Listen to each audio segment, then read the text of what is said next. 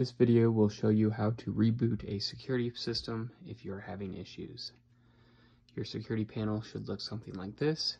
It may have a lock and key here, or it may be held closed with a screw.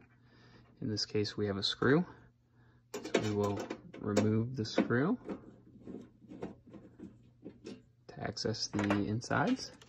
And here we see our security panel and our battery.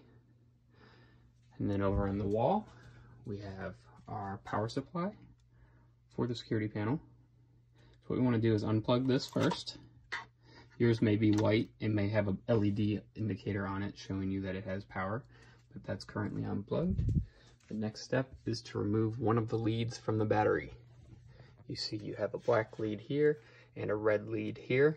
The red lead is split because it's going to a cellular communication module as well. You can remove either one of those. You can also remove the leads from the security panel itself. It's these two leads here.